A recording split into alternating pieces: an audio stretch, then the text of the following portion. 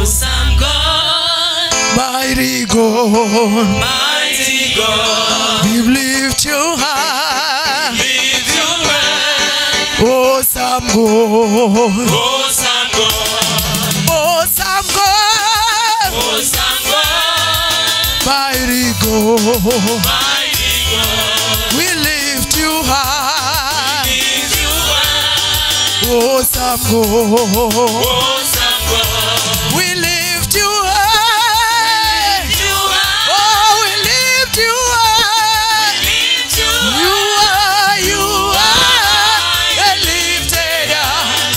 Awesome God, you are lifted up. You are lifted up. awesome God, You are lifted up. you are lifted. Awesome God. Awesome God, Inua mikono tuseme you are. You are. You are. awesome God, Oh, you are high and lifted up. You are lifted up. awesome. Awesome God, You are high and lifted up. awesome God, Awesome God, awesome God, mighty God, mighty God, we lift you high. lift you high. Awesome God, Awesome God, we lift you high. lift you high. We lift you high. Lift you high. We lift you high. Lift you high. We lift you high. Lift you You are high. lifted up. Awesome God, you are lifted up. You are lifted up.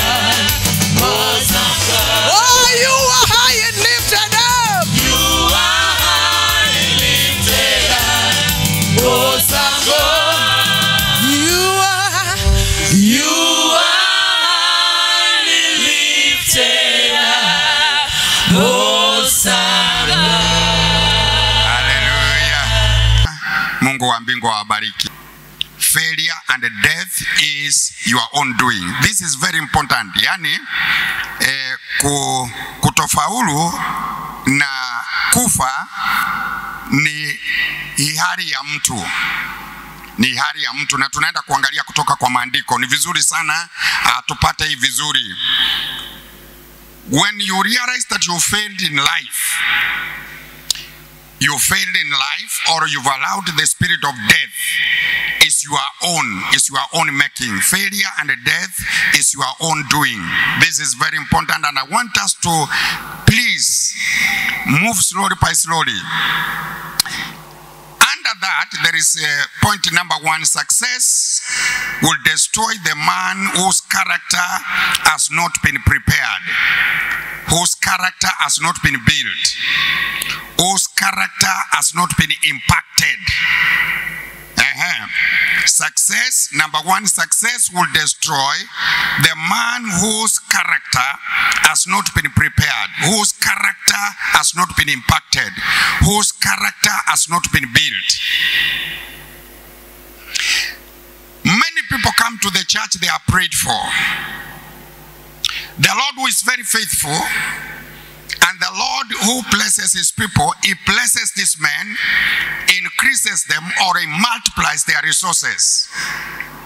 But because this man or this woman has not been trained, has not been impacted, has not matured, the grace of God has not been increased in his life, this man is destroyed.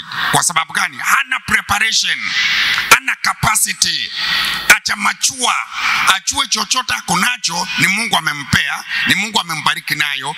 Kwa hivyo atakitumia ama atakilinda kwa umakini. Kwa umakini. That is why we have many problems in the body of Jesus Christ. Why? God blesses people. For example, wacha nitumie mfano wangu. Inawezekana ni Nimetoka mahali ambapo hakika hakukuwa na chochote. Nimekuwa mwaminifu, nikamtegemea Mungu, nikamuomba, nikatoa sadaka zangu, nikatoa sacrifice zangu. Na kwa sababu Mungu ni mwaminifu na yeye anaheshimu mamlaka yake na anaheshimu neno lake, akanikumbuka, akanibariki, akaniwezesha, akanipandisha. Kama sijafika kile kiwango ambayo nimekuwa trained, nimekuwa impacted, nimechengwa kiroho, nikamachua, nikafika mahali naangalia vitu na ninasema siwezi nikaabudu vitu, nitaabudu Mungu. Hii inamaanisha sitawahi rudi nyuma na nimudharau Mungu ambaye amenibariki, because I am trained, I am mature, nimekomaa. Ukiona mtu amefika kanisani, Mungu amembariki, Mungu amemuinua, Mungu amemtendea, Mungu hata amemponya, na hajakomaa kiroho, ndio watu unasikia anasema hapana, hii Sunday nilikuwa very busy, hii Sunday nyingine nilikuwa very busy. Yani tunainua vitu kuliko Mungu mwenyewe. Mungu atusaidie kabisa kwa jina la Yesu Kristo. Jambo la pili under there, because I want to explain something. Failure and death is your own doing. Failure and death is your own doing. This is a mistake many people have made in the house of God. Many characters, many wonderful children of God have dug their own grave simply because they don't understand the scriptures and what the word of God says. And point number 2, under failure and death is your own doing. In the Bible, Saul killed himself because his character was not fully prepared. His character was not fully equipped. His character was wanting according to the Bible. Actually, nobody killed Saul. Nobody killed him. His character, his behavior towards God killed his life. You will not be killed in Jesus' mighty name. Are we together? Those are the things we want to avoid in the body of Jesus Christ. Tunataka tusuie hayo mambo kwa sababu huyu Mungu ambaye tunamwabudu atatubariki. Hiyo mimi najua. Huyu Mungu ambaye tunamtumikia atatupea maisha marefu. Lakini baraka ambazo atatupea, maisha ambayo atatupea, lazima tuandaliwe ama tuwe trained ili baraka zikikuja tusijifune. Tusijifune. Let's turn to 1 Samuel chapter 31. Nataka uiweke kwa skrini. 1 Samuel chapter 31, verse number 1, verse number 2, up to verse number 6. Tunaenda step by step. Hatuna haraka. Kwa sababu gani? Tumefika mahali wapendwa, tunaangalia wale ambao ni watakatifu, wale ambao wameokoka, wale ambao Mungu ameonekania, akatupea kazi nzuri, akatupea biashara nzuri, akatupea mamlaka mahali fulani. Badala ya sisi kuangalia na tumtazame Mungu na tumwambie Mungu, hakika wewe ndio umetuleta hapa, wewe ndio umetubariki, lakini baada yake tunampea mgongo. Na unajua Mungu, Biblia inasema God cannot be mocked. Bwana asifiwe. God cannot be mocked. No. Unajua hivi sasa kuna mhubiri mmoja aliniangalia akaniambia, hey, mchungaji, hata wewe mpaka saa hii unaenda crusade. Mimi ningekuwa nimefika mahali umefika, ningekuwa nimetulia. Hiyo ni roho ambayo haina akili. Kwa sababu gani? Mungu ni Mungu ambaye anataka kila mtu anyenyekee. Are we together, children of God? Listen, 1 Samuel chapter 31. Nataka tuingie wote hapo tu, kama uko kwa Biblia isome. This man killed himself, nobody killed him. Sikiza vile Biblia inasema. Now the Philistines fought against Israel. Remember, God stands with the Israelites. He defends them. He fights on their behalf. These are covenanted children before God. Hao ni watoto ambao wako na agano. Nchi ambayo iko na agano. Mungu anaipigania, Mungu anaiwezesha, na Mungu anaipea hekima. Lakini hapa Biblia inasema, now the Philistines fought against Israel. The Israelites fled before them, and many fell slain on Mount Gilboa.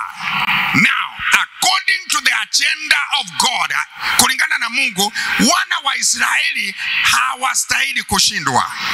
Hawastahili kushindwa. Wewe uko connected na wana wa Israeli. Kwa hivyo haustahili kushindwa kwa jambo lolote. Kwa hivyo kuanzia leo mpaka mwaka ishe na miaka 10 na miaka 50 ijayo, hakuna kitu kitasimama na wewe kishinde maisha yako. Haiwezekani kwa jina la Yesu Kristo. Haiwezekani. Ni vile tu sisi tumeamua kuchinyonga, tumeamua kwenda chini, na hiyo ndio kitu tunataka rectify siku ya leo. We must rectify this mistake. That when you are born again and you are a child of God and you are connected to the God who created everything, you are not supposed to be defeated in any area. Amen. Never. Sicknesses are not supposed to defeat you. No. No man is supposed to defeat you.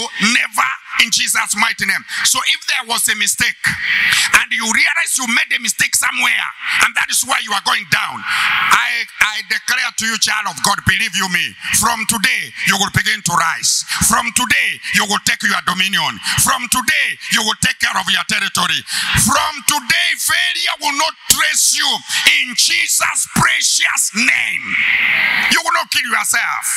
You will not hand over the dominion and the power that God has given to you. I stand here as a man of God, included in that program, and I declare with the awe of confidence in God, I will not fail in any area of my life.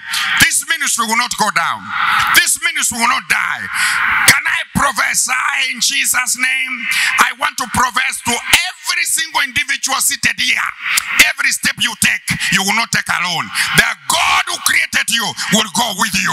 And when God goes with you, you will never experience failure in your life. In Jesus' mighty name. Can I make a more declaration?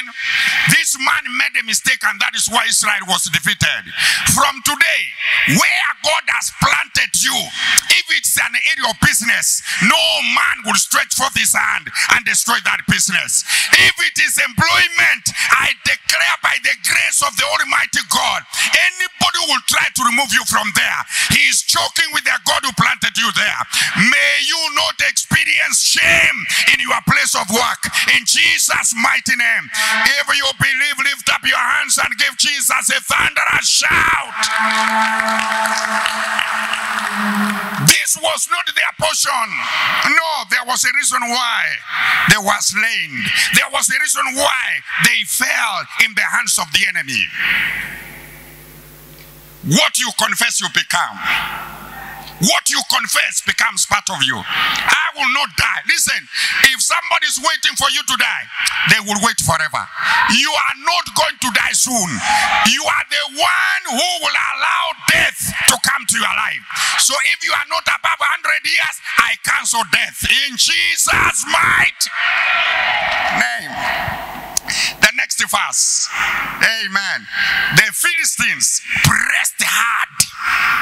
The Philistines pressed hard after Saul and his sons. And they killed his sons, Jonathan, Abinadab, and Malek-Shua. Listen, the Philistines pressed hard. After what? The reason why sitaki mtu yoyote akose hii ni kwa sababu kuna watu wengi wameruhusu failure kuingia kwa maisha yao. Sasa kuanzia leo nataka tufunge hiyo kamba. Tunaifunga kabisa, niamini, tunaifunga kabisa. Kama kuna kitu kimeingilia territory yako, niamini, leo tunafunga hiyo mlango. Territory yako will be secure. Territory yako will be safe. Territory yako nobody will again interfere. and Eve nimewaweka hapa, na nimeweka kwa hii shamba ya Edeni, na nimeisingira, na nikishaisingiria ndani kuna maji, ndani kuna mimea, ndani kuna chakula, ndani kuna kila kitu. Na Mungu ambaye aliumba hao akasema sasa hii territory yenu, take care of it, work it out. Hiyo inamaanisha kuna adui. Listen, Adam and Eve were aware of the evil that was present with them. Not that they were not aware, lakini though the enemy had fallen na alikuwa ameingia hapa duniani, Mungu alikuwa tayari ashaandaa kitu ambayo kitalinda territory ya Adam and Eve. Kwa hivyo Adam and Eve walikuwa na choice ya kuruhusu huyu adui aingie ndani ama wamfungie nje. Hivi leo kwa jina la Yesu, Mungu ambaye anaishi milele, kama kuna adui amepenetrate akaingia kwa territory ya familia yako, akaingia kwa territory ya business yako, akaingia kwa territory ya mwili wako, huko na nguvu na mamlaka leo ya kumwambia huyu adui aondoke na asirudi tena. Inua mkono wako namna hii. Declare, my Father, in the name of Jesus, I disallow, come on, I disallow any enemy to interfere with my territory in Jesus' name. Hallelujah. Now, skiza, the next verse. No, before the next verse. The Philistines did what? Press the hard after Saul. Press the hard. Press the hard. Sasa wakati ni Mkristo, ndio maana wapendwa tumerudi tunajifunza. Mimi ambaye nimeokoka, wokovu ni nini? Mimi ambaye nimemkubali Yesu, ninawezaje kulinda maisha yangu ya wokovu? Kwa sababu hapa makosa sio adui, makosa sio Philistines, makosa sio mtu yoyote, makosa ni Saul. And we're going to see from the scriptures. Makosa ni yeye. Kwa sababu Mungu mwenyewe ana prepare watu wake kwa sababu ya vita ambao viko mbele. When you are not prepared, there is no way you can defeat your enemy. For example, wakati institution yoyote inataka kuandika mtu, let's say kwa mfano ni marketing, wanatafuta nini? Wanatafuta nini? Mtu ambaye ni expert, mwenye amefanya sales and marketing. Uwezi sema unatafuta mtu wa sales uende kuleta engineer aende kufanya sales. Utaua huyo mtu. Sasa huyu mtu anaitwa Saul. He was not fully prepared. That is why his preparedness led to his destruction. Sasa sitakubali mtu yoyote hapa ashindwe. I will prepare you for what is ahead of you, and you will conquer any battle, no matter any. Juzi walisema ni jana jama moja America researcher alikuwa na analyze vile Russia imekuwa inashinda vita all through, na huyu jamaa akasema Putin, anaitwa Putin has never lost any battle. Sasa mimi nilichukua positively. When he was talking like that, nilichoweka hapo nikasema Jasper will not lose your opportunity. Me, I don't care. Jasper will never lose any battle. And then huyo jamaa ka analyze how the man is well equipped. Alafu akaendelea akasema the world has not yet seen huyu jamaa. Can I declare this in Jesus' name?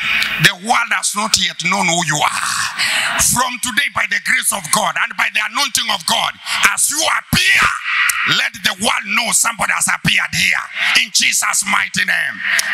The next verse, quickly, Nani. The fighting grew fierce. Around who? Around who? I don't know how many battles you face on daily basis. Many battles. Many battles. Bwana asifiwe sana. the fighting grew fierce. No, I'm coming.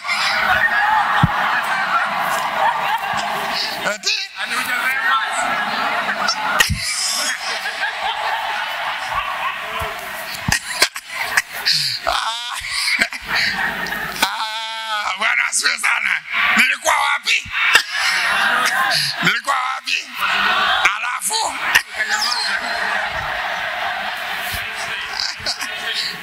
aya, hebu niangalia hapa kila mtu.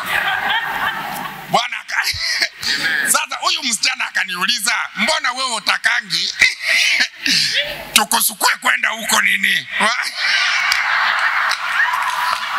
Because you see, wanaume wote pale wanakuja na kuna room unapelekwa nyuma, unatolewa nguo. Umenielewa hii shirt? So they squeeze you.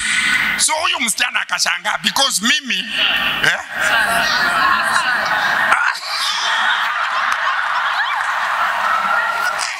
nimesema nini?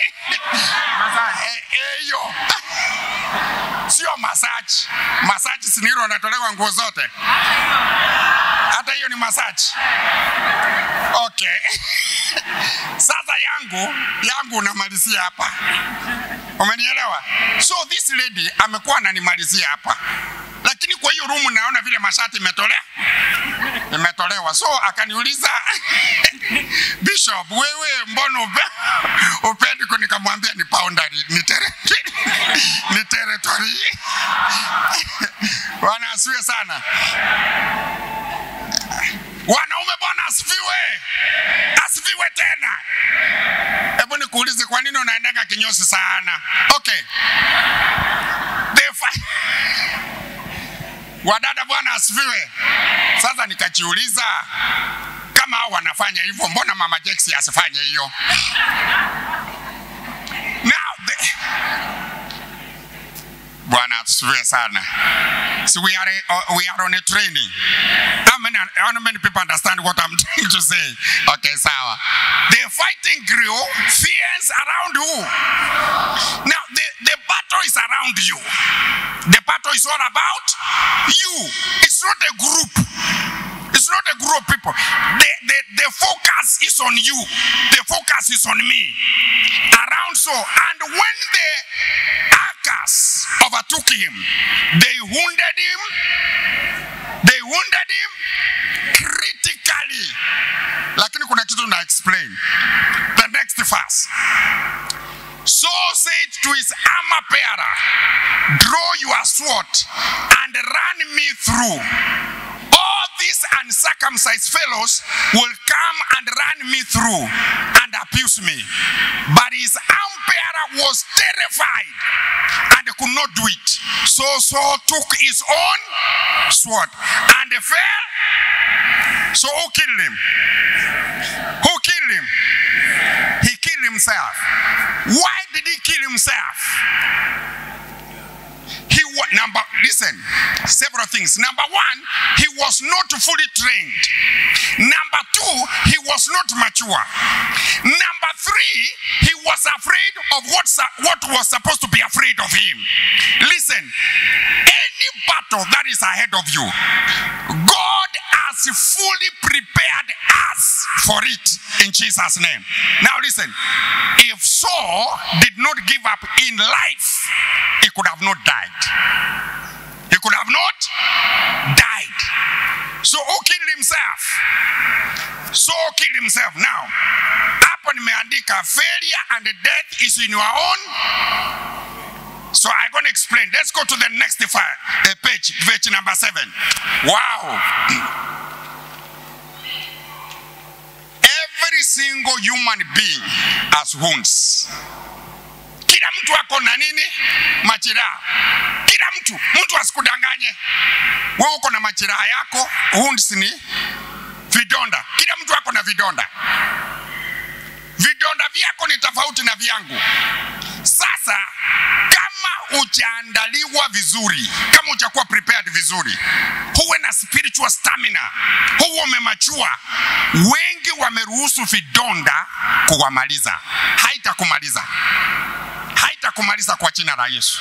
So follow me carefully. The next page. tumesoma hiyo. We have already read 1 Samuel chapter 31 verse number 1 to verse number 6. Let's go to point number 3. Saul was overrun by the enemy. His army crashed and he was badly wounded by arrows. He took a sword and fell on it. He took a sword and fell on it. This is so sad. Tunaishi nyakati wapendwa ambazo kama hatutakuwa tumekomaa, kama hatutakuwa tumefika kile kiwango ambayo tunamtegemea Mungu, kuna vitu itafanya maisha yetu yawe mafupi hapa duniani. Lakini Mungu akaniruhusu niweze kuweka haya mambo chini ili yaweze kutusaidia. No matter the battles, no matter the challenges you are going through, don't allow the spirit of giving up to destroy your life. Don't give up. Fight until you finish the battle. Number 4. Indeed, the enemy had overpowered him, but in the end, his death was his own doing. His death was his own doing. Now, why you realize that there is a lot of suicide, a lot of murder, a lot of giving up in the body of Jesus Christ, is because many believers have refused to grow spiritually. That is why wale ambao tumekuja tumechelewa, before I continue, ninataka kwenda through a few things that will make us understand the things that I'm talking about kwa hii particular portion. Indeed, the enemy had overpowered him, but in the end, his death was his own doing. Now, listen. Kuna watu wengi wamekaa hapa leo. Kuna vita unapigwa pale kazini. Kuna vita unapigwa pale kwa estate. Kuna vita unapigwa pale unapofanyia kazi yako ama biashara yako. Kuna vita unapigana kati yako na watoto wako. Kuna vita pia unapigana kati yako na marafiki zako. Kwa hivyo ni vita kila mahali. Kuna vita unapigana kwa nyumba yako wewe mwenyewe. Sasa nisikize kwa makini. Badala ya kufika mahali kama so, wacha turudi, ndio maana tuko na hii file. Turudi tuelewe wokovu ni nini. Tutapigana vita namna gani?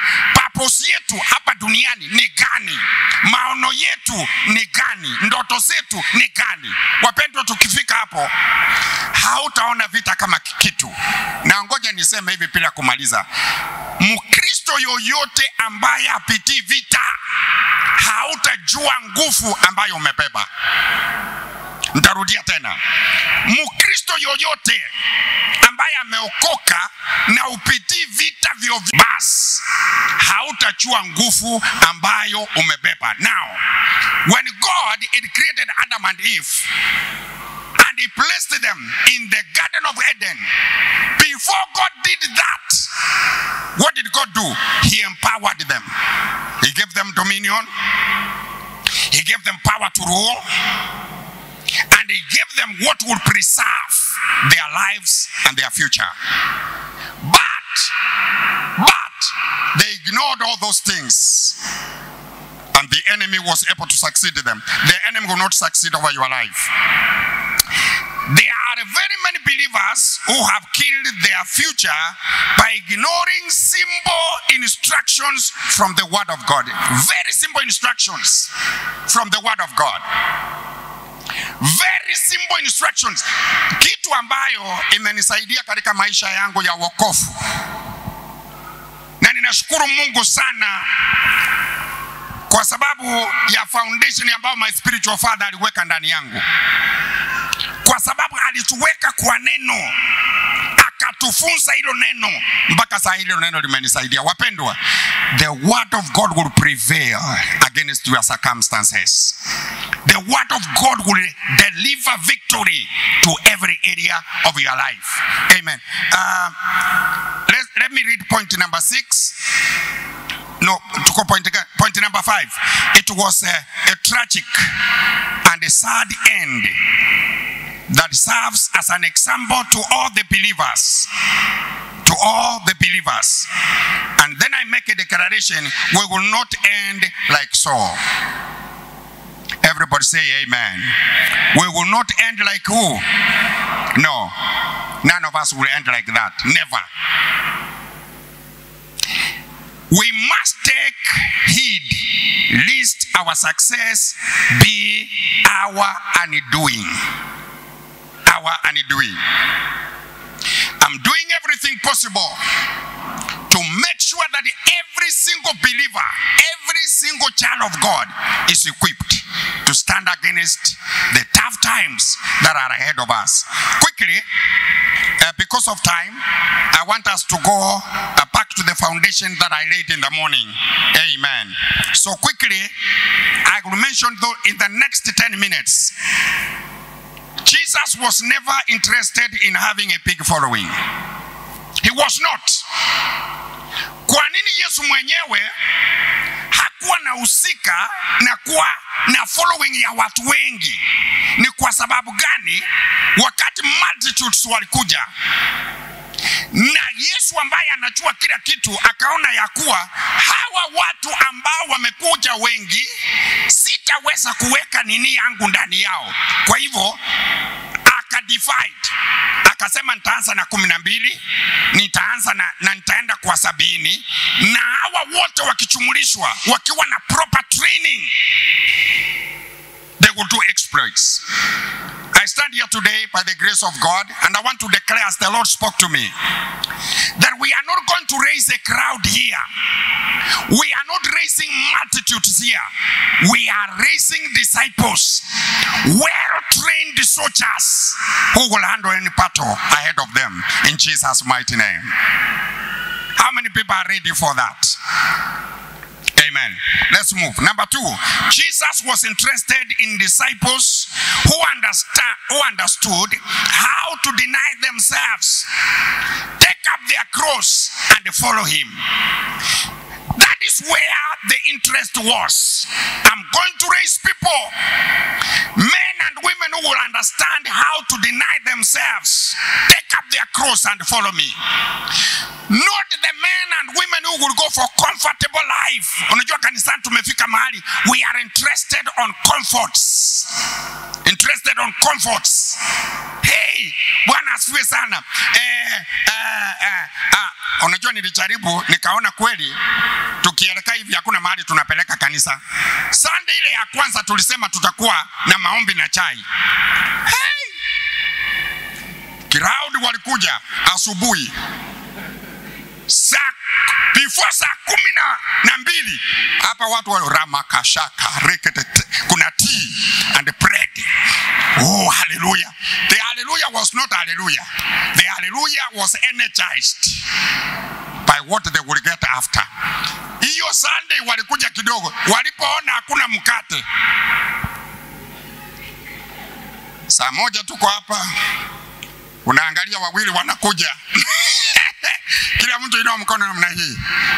Inua mkono namna hii. Sema my Father in heaven. Sema kutoka kwa roho. My Father in heaven. I will not be controlled by my stomach. Are you sure?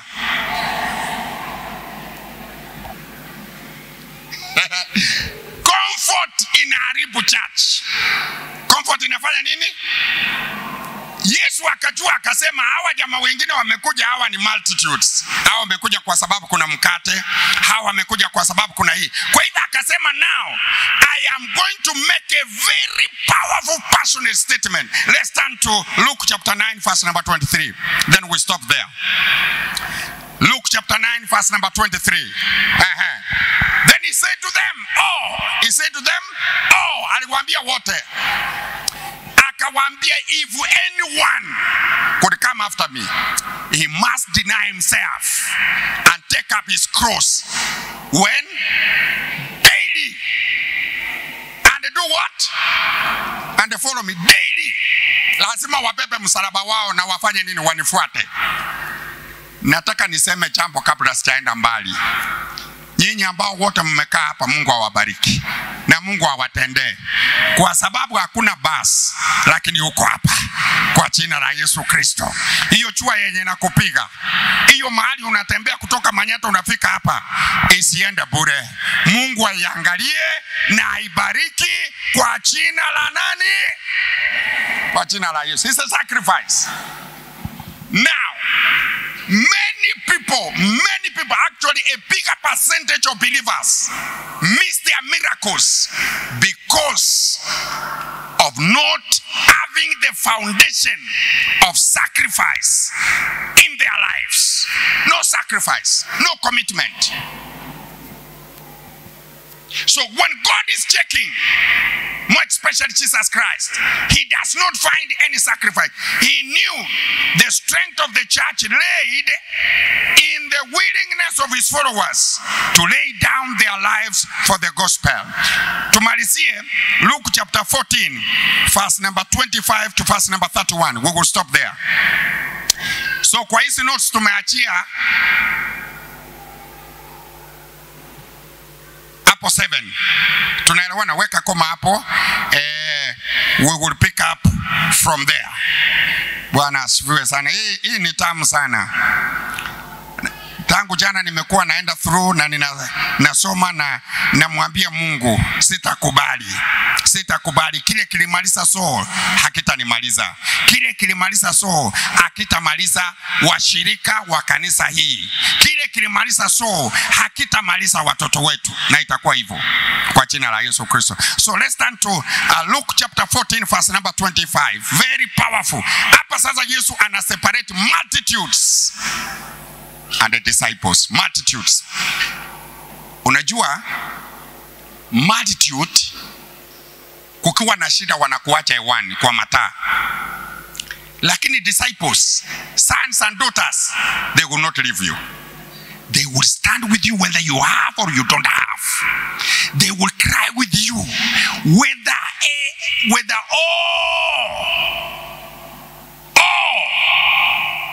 ulimwengu mzima itakuacha, but sons and daughters, they will be with you, because they are not multitudes, they are sons and daughters.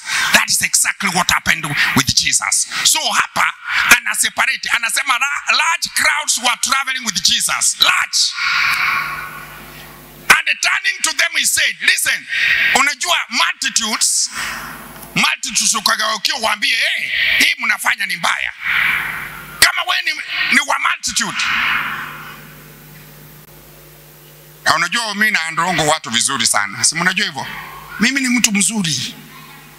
Hii dunia hakuna mtu kama mimi. I'm very kijana yangu. So amaje kijana. Anasikia sana. Sasa vile naandro watu vizuri. Sijui ni nani yule. Unajua huyu kijana yangu amenielewa. Akiweka rangi ananipigia ananiambia, I don't know whether it is good or not bad. Because the truth is, mimi siwezi kuja ni pretend kama rangi ni mbaya, nitakwambia kijana yangu hiyo ni, tena hata sisemi kijana yangu, nasema hiyo ni mbaya. Sasa kama you are not a son, sitakuona the next Sunday. Kweli ya marongo. Lakini wale wamenielewa kama vijana yangu na wanajua.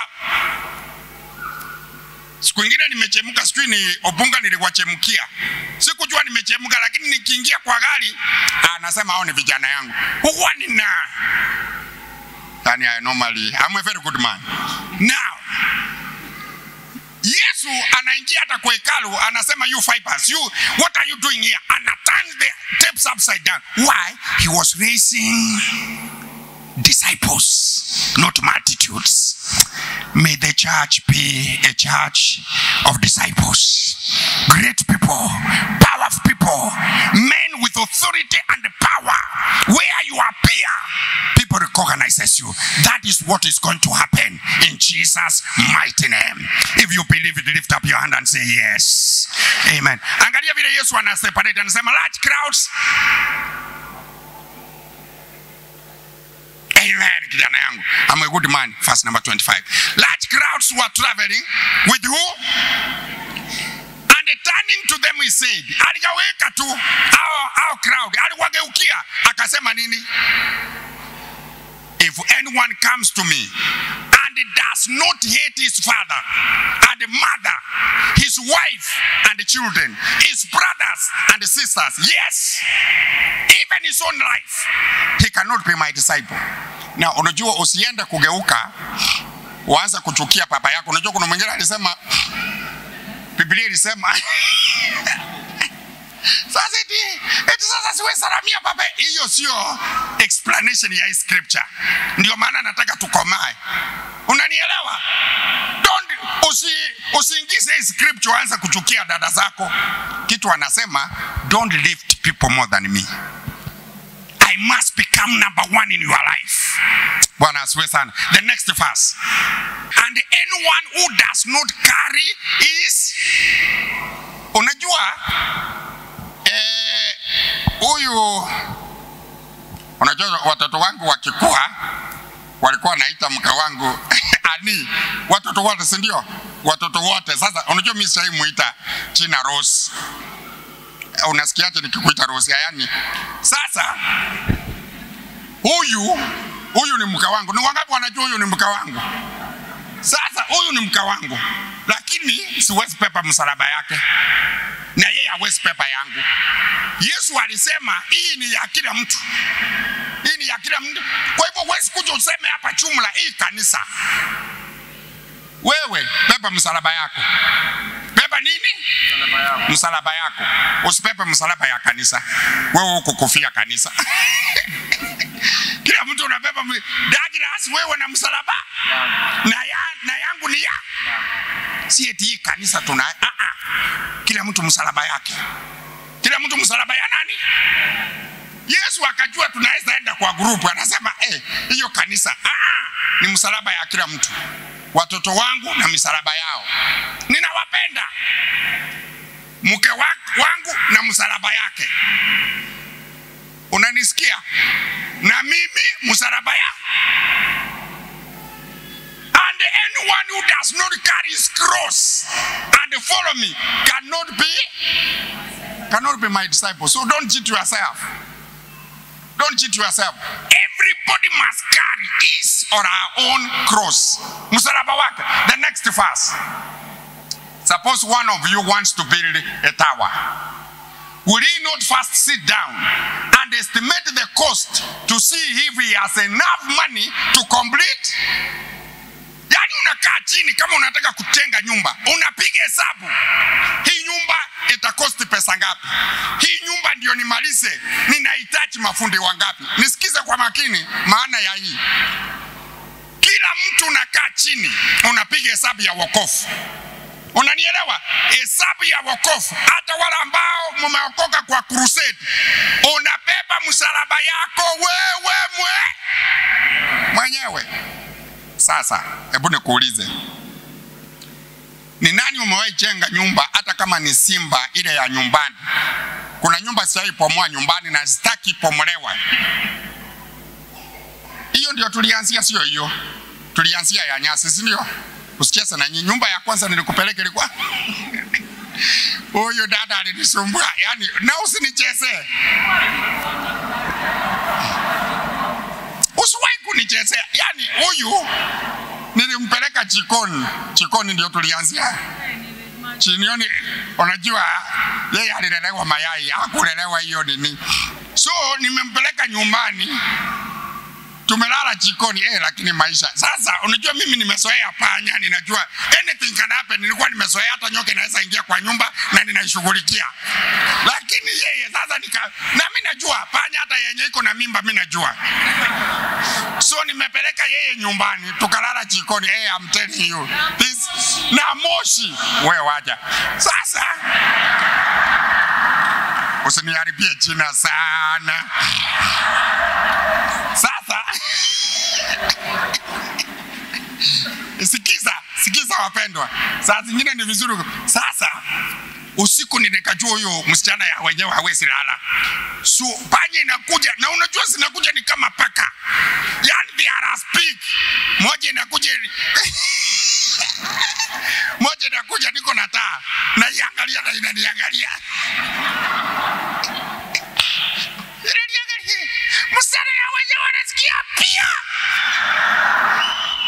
Sasa unajua you can mistake somebody kama sijui unajua kitu ina imagine vile anapigana hivi anaweza sema vile watu wanasema wakisini wachawi anaweza fikiria ni uchawi vile afanya bwana. So nikamwambia please know that kuna panya hapa. Sasa ninalinda sikukule so. Ni wachiba. Hey Freddy, Freddy. Tunatoka mbali. Tunatoka mbali Sister Rose. Ala mtu ana na mtu anakuja kunichezea hapa. Yaani tunatoka mbali. I love mattress. Chichi moja. Sasa na kitanda ni ile nilipiga samani ile. You know that was the best bed. Na miti yenyewe miti. Ulikuwa yani that was a show for you.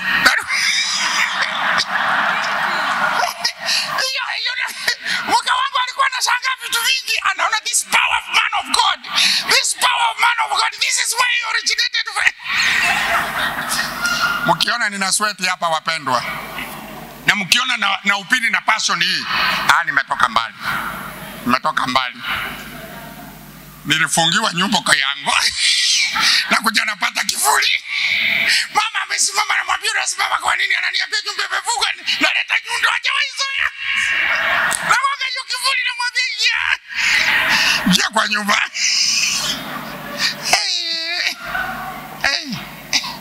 Maisha hii. Eti sasa kijana yangu liko kwangu nimetoka mbali. Now we are in fasna. Unajua kuna watu kijana yangu. Kuna watu wananiona saa hii wanafikiria nilifufuka namna hiyo. Nimeishi kwa yangu.